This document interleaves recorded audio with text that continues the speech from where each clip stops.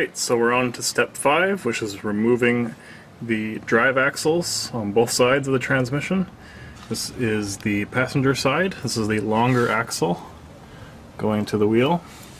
And so all we need to do is remove these nuts.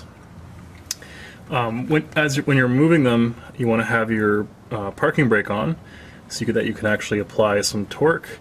And then to get to the other set of 2 and the other set, undo your parking brake, rotate it, and put the parking brake back on. These are just 12mm nuts.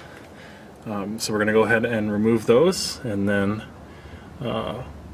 pull the drive shafts off, and then we'll move on to the clutch line and the gear selector cables. But let's do this first. So we have the nuts off. Again, we had to pull the parking brake, undo the nuts, undo the parking brake, turn this by hand so they get at the next set of nuts, redo the parking brake, and then continue on until you get all 6. And then once you've got all of them, you can just pull off the drive shaft and let it hang. And that's all it is. Now it's disconnected from the transmission. Let's go to the driver's side, do that one, which is the shorter of the axles, and then we're ready to move on. So we've undone all the bolts for the driver's side shaft, and now we can pull this one off. This one's a little bit trickier, just because everything's a bit shorter. Alright, so as you can see, we've now dropped the driver's side axle, which is much shorter. It's a little bit trickier because it's shorter, a little bit less play and area to move around in. So a little bit harder to drop, but not too bad. So you can see both axles are just hanging right now. We may want to remove the wheels and actually pull the drive shafts out, just to make it a little bit easier to get the dolly underneath when we want to drop the engine. That might be a little bit of an extra. You don't have to do it, but it just makes your life easier. So if I go ahead and do that, I'll do it as step 7 or whatever as an extra and show you. But for now, we're just going to leave them and see if we can do it without removing the axles completely. Alright, let's now move on to the clutch line and speedo gear selector, and then we're ready for the final step, which is undo the engine mounts and drop the engine. So for removing the gear selector shafts, there's going to be 2 steps. The first step is to remove these bracket holders, which hold the actual cables to this bracket, which is mounted to the transmission. So these are just hammer-in sort of like U-clips, and you can sort of see the one back there. We're just going to have to hammer those out, or try and pry those out, so that these cables are free and we can disconnect them from this bracket.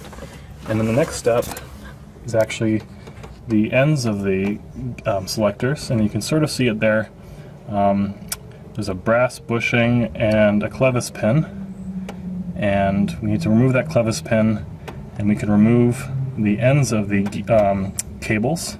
Then again, there's 2, and we can just slide it off the selector shaft arm. And then that's all we need to do, and those cables are disconnected from the engine. So let's go ahead and do that, and then move on to the clutch line. So we removed, these are the U-clips, these are the cotter pins, and then just some washers from the gear selector shafts. And now they are free to move here, and so they're not connected to the transmission anymore, at both the end as well as the bracket here. So those are free. Last step here is the clutch line.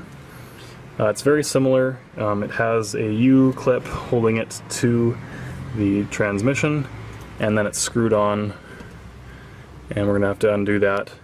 And just be careful, there's going to be clutch fluid coming out, which is essentially brake fluid, and that's very corrosive and very harmful, so try and catch that in a container, and then plug that line up so it doesn't spill everywhere. Alright, let's go ahead and do that now. So the last step here in step 5 is to take out the clutch line. I have a braided steel clutch line. You can see it going from the body to the engine, and the U-clip is partially removed. You can see it popping out there. So what we're going to do is we're going to remove that line and then remove that clip and just have that stainless steel braided line hanging, removed from the transmission. And then we are ready to go ahead and start unbolting the engine mounts. So we can see one engine mount there, that's the front, there's one in the back, and then one on the left and right. And then that's going to drop the engine. So let's go ahead and remove this clutch line. Alright, the clutch line is removed. Not too much brake fluid came out of that, so just have a little bit of a towel ready. And now you can see we've disconnected that hard line from the transmission. And so now we're ready to take off the engine mounts and lower the engine onto a dolly and then remove it from the engine bay. Let's go ahead and do that now.